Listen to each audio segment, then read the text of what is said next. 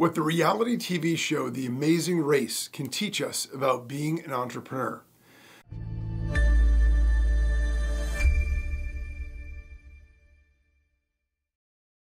So The Amazing Race is a fascinating show because basically the idea is there are a bunch of teams and they engage in a race where they travel around the world and do different challenges in each city and each country, so they get a sense of what the local culture is like, but they also have some really challenging things that they need to go through in order to be able to complete the various stages and get to the end.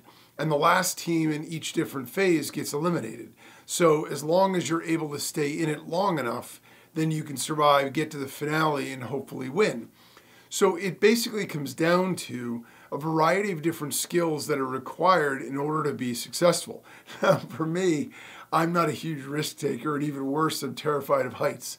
So some of the things in Amazing Race would be challenges I would really struggle with because I don't know how I'd jump out of a plane or, jump off a tall building or bungee jump or any of those kinds of things. That said, a lot of the things I find very fascinating, and I love the live look-ins all over the world where you get an intimate idea of what it would be like to be in various cities and various towns in different countries. So I find the show itself fascinating, and I just love it from a travel perspective. But if we look beyond the entertainment value of it, it's obviously a long-running show. I think they're going on to season 37, so it's been very popular. It's one of the few reality shows, there are about a handful of them, that actually survived, something that started off as an experiment, and like Survivor and a few other ones, it seems to have endured because there are things about it that make it universally entertaining and universally interesting. Even though, the challenges and the idea and the setup is essentially the same, they throw in a couple of tweaks. The teams are all different and the places they go are different. So we really get to learn about various cultures and see what various cities and countries look like, which is fascinating. But if we look beyond that, we can find some important lessons in basically the travel around the world and the contest as well that translate really, really well into the business world. So if we're entrepreneurs, if we're business owners, and we pay attention to what we can take away from what we're watching, there are a bunch of different lessons, but let's talk about 10 in particular that we can apply from The Amazing Race to our businesses and to our lives as entrepreneurs, because I think these are very appropriate for what it is to be a parallel between racing on The Amazing Race and trying to run a business as an entrepreneur. The first one is to expect the unexpected. The fact of the matter is, in The Amazing Race, they're constantly ripping a new clue, opening it up, and they don't have any idea what is next in store for them. As viewers, we might see it because the host might give us a live look in at what they're going to be doing, but they don't learn until they rip the clue and open it, and oftentimes it's a cryptic clue. So then they have to decide which team member is going to do the challenge before they officially know what it is. And so it can become a real challenge in terms of deciding who does which of the roadblocks and which of the challenges. Entrepreneurs, much like the Amazing Race contestants, we have to be prepared to face unforeseen challenges and be able to adapt quickly to changing circumstances. Some things in our businesses and our lives are going to be very predictable. They're going to be things that, even changes we may see coming. And other things are going to be things that there's no way we could have ever predicted. You would have been hard-pressed to predict the COVID pandemic. And for a lot of businesses, for a lot of entrepreneurs, it drastically affected their business. Now, I know, just from the local restaurant industry here, for some of them, it actually turned out, and this is true of entrepreneurship a lot of times, if we're smart and we're adaptable and we're able to navigate what we need to do, we can actually turn some challenges into positives.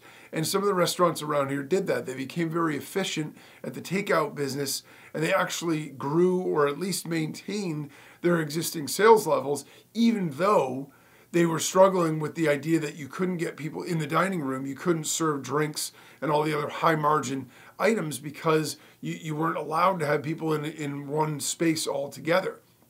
So the ability to pivot and the ability to find creative solutions is crucial in both the show and in business in general. We have to be able to do that.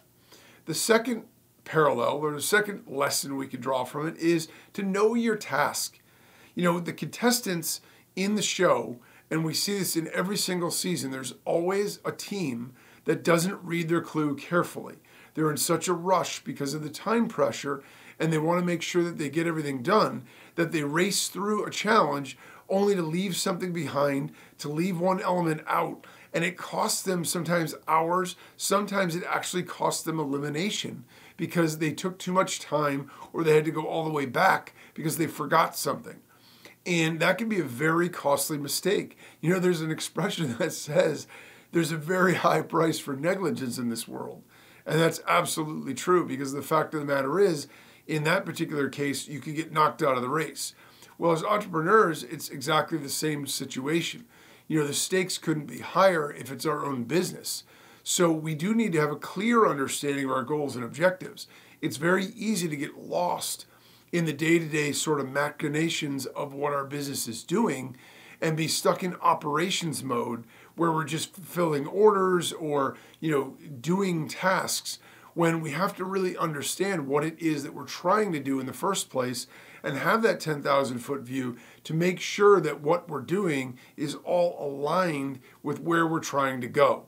And that's a really important lesson for both people in the race and for, you know, entrepreneurs. Because if we misinterpret data, if we misinterpret something that we're looking at, or we overlook important details, whether it's in business or the race, that can lead to really costly mistakes and setbacks.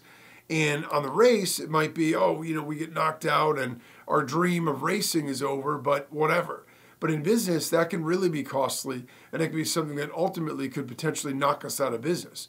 So it's very important to be clear on what it is that we're trying to do and have that, you know, that in the back of our mind as we try to move forward, getting things done. The third lesson or parallel is the importance of effective communication. You know, the Amazing Race is teams of two. And oftentimes they're, you know, people that know each other pretty well. They're best friends, they're spouses, they're, you know, partners or brothers or sisters or whatever, family members. And so the sort of idea that's built in is that they would be able to communicate well. But the one interesting dynamic is, if you haven't been somewhere with somebody else in a pressure situation and with them constantly, the relationship dynamic is very different than it is when you have a casual relationship or you have the ability to escape when needed if things don't go well. You know, you can diffuse the situation, you can leave, you can come back if you have sporadic contact. When you're forced together for weeks at a time and you have to navigate all of these things together, it's a different situation. I remember when I was trying to decide about college, and you know, I was back in high school, my senior year, and I had a couple of friends that were going to be going to the college that I was going to. And one of the things that seemed to be a universal truth that everybody always said is, you don't want to room with your friends. You don't want them to be your roommates when you get to college. On the one hand, it seems logical to make that the case because you already know them, you're friends. It would make that relationship really great, and it would make the transition to college really easily. However, on the flip side of that, if you haven't lived with that person before, it's a different relationship. And I actually did happen to room with a friend of mine, and I would say it worked out okay, but we definitely had big differences in our lifestyles. And so after 2 years, we decided mutually to go our separate ways and room with other people. But we did room together for 2 years, and I can attest to the fact that it is a very different situation. You know, this is a guy that I actually went away with his family on vacation. I was at his house once a week. He was at my house once a week. So we knew each other really well. But living together was still a very different situation. And so that communication is super important on the race. They have to be able to communicate and work together to get things done. And, you know, if they're not able to do that, they're going to struggle because some teams are, and that's who they're competing against.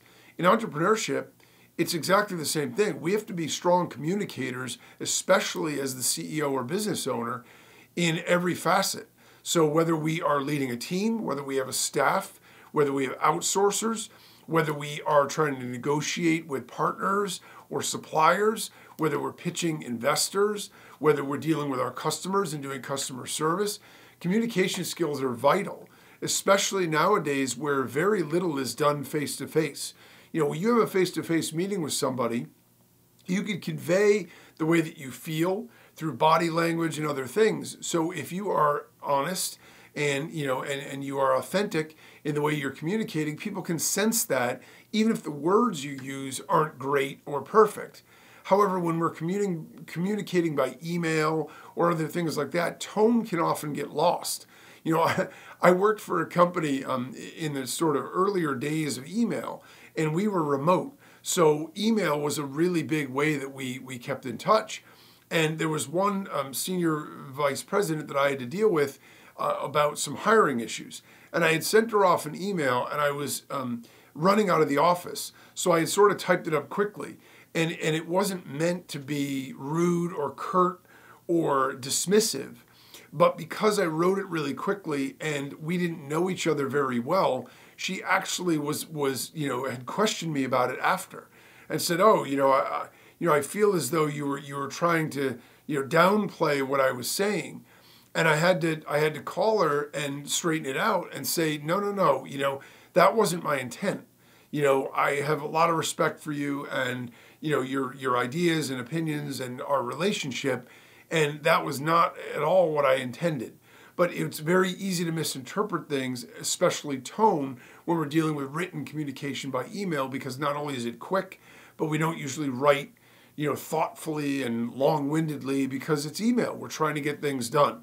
And so that communication skills are vital in every element of life, but particularly as an entrepreneur, because we have to be able to communicate with all the constituents in our business in order to be successful. The fourth trait or parallel between the amazing race and entrepreneurship is perseverance. This is vital. I do a lot of podcast interviews, and I have to say that a lot of the people that I interview that are entrepreneurs, the number one piece of advice that comes up over and over and over again, and there's a lot of different people from a lot of different backgrounds that have achieved success through a lot of different means.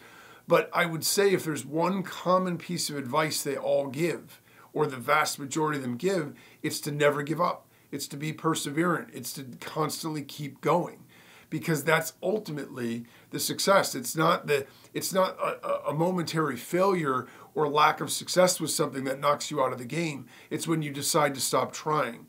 And the Amazing Race teaches contestants to never give up, because you just never know when another team might be struggling too. So if you get defeated and give up, sometimes you'll find that had you just kept going, you might have survived, and instead you get knocked out because you gave up. And so you just never know, and you have to keep going. This resilience is equally important for entrepreneurs because we face numerous challenges. I mean, in a lot of cases, our entire jobs and careers and businesses are basically firefighting. We're putting out one challenge after another, solving one problem after another. So there are always setbacks.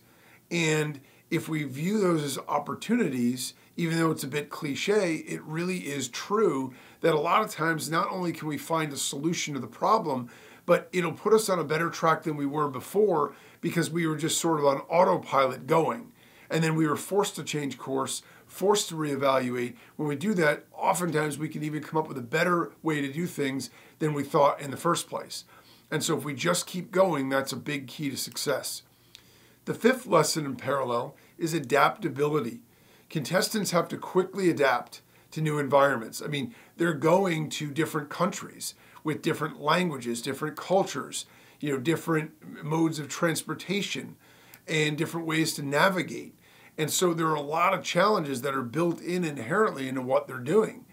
And entrepreneurs need to be able to be flexible and willing to adjust our strategies in response to market changes and customer feedback also. Just because something we're doing works right now doesn't mean it's going to work tomorrow. In fact, we know that the only constant in business and in life is change. Things are going to keep changing, and things are evolving at a faster pace than they ever did before.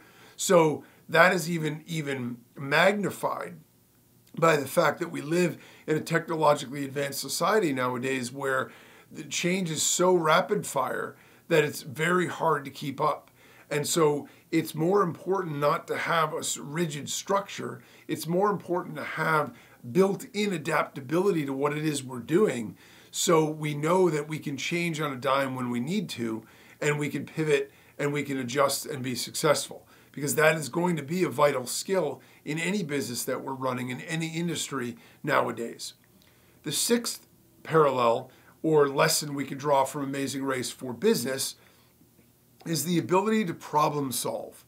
You know, the show constantly presents teams with puzzles, challenges that require creative thinking. Some of them are just flat out, just gut through it, and it's just exhausting, and it's physical labor, and it's just until you get enough of it done, you're not done. But some of it requires a little bit of ingenuity. It requires a little bit of creative thinking. They're puzzles that, if you do it the long way, can take a long time. If you do it the short way, or you do it in a way where you think up some tricks and some clever ways to make it a little bit easier, to gamify it a little bit, then you can get through it a lot faster. And as entrepreneurs, it's really the same thing. I mean, we deal with a lot of challenges all the time, and so we need to be able to problem solve. We need to be able to find innovative solutions to complex problems. Some of the problems we deal with are going to be repetitive, and those are things we can develop systems or methods to overcome those. Some of them are going to be unique to the time, unique to the situation, unique to the environment, whatever it is. And so we need to be able to think from the perspective of an open mind and figure out, look, let's not take anything off the table here. Let's consider all the different options. Is there a better way to do what we're doing that'll get us to where we want to go even faster, even better, and even more effectively or profitably than what we're currently doing? But being able to problem solve is probably the number one vital skill for an entrepreneur, because the vast majority of the time, that's how we're trying to move forward. It's problem, solution, problem, solution, problem, solution. And that's how we sort of navigate the path to success. The seventh parallel that we can draw from the Amazing Race in business and entrepreneurship is time management. They're always racing against the clock because they have to beat the other contestants. There's very rarely a pure time element. Some challenges have that. You have to complete the challenge within a certain amount of time, or you have to redo it. But for the most part, it's about racing against the other teams. And so there's an inherent clock that's ticking, because that other teams are also trying to complete the same challenge. And whoever gets there last loses. So as the race goes on, in the beginning, there might be some weaker teams where you can afford to make a little mistakes. You can afford to not be efficient with your time, and you may still survive that. As the show goes on, that margin for error gets slimmer and slimmer, because the teams keep getting stronger as the weaker ones get eliminated.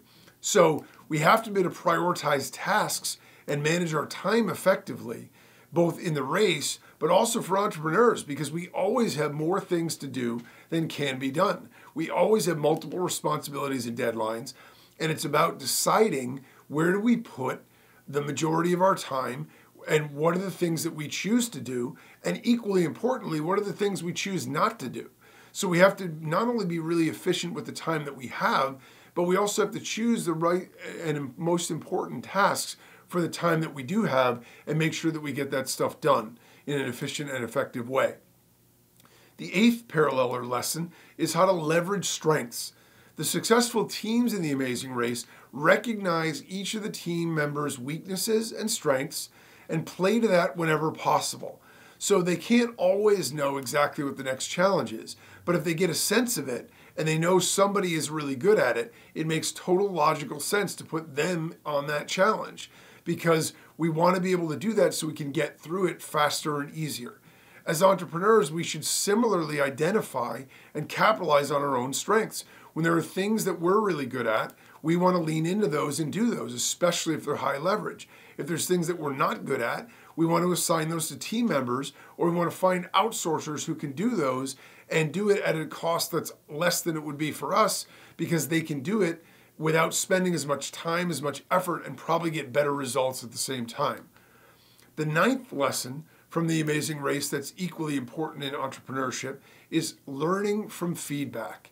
Contestants have to analyze their performance after each leg of the race. They have to figure out what mistakes they made, both in communication, teamwork, and the way that they approach the challenges, and they need to make adjustments as they go. For entrepreneurs, we also need to seek and act on feedback so we can continuously improve our products, our services, and our strategies and operations. So it's a holistic idea of where can we improve, and there is no finish line. We're always looking to adapt, adjust, and improve on every single thing that we're doing. So by the time we get 3 years down the road from where we are today, the business that we used to have is unrecognizable because we're so much further along the path to success than where we were before. And the 10th thing is seizing opportunities. The show encourages contestants to take calculated risks and seize opportunities when they arise. It's a really important trait, and a lot of times the winning teams are able to do that very effectively. That same mindset is essential for entrepreneurs. We need to always have our head up so we can look to innovate and grow our businesses. We need to be looking for opportunities, we need to be identifying threats, and we need to be able to capitalize on the things that will help us leverage, grow, and succeed faster and easier than what we originally thought was possible.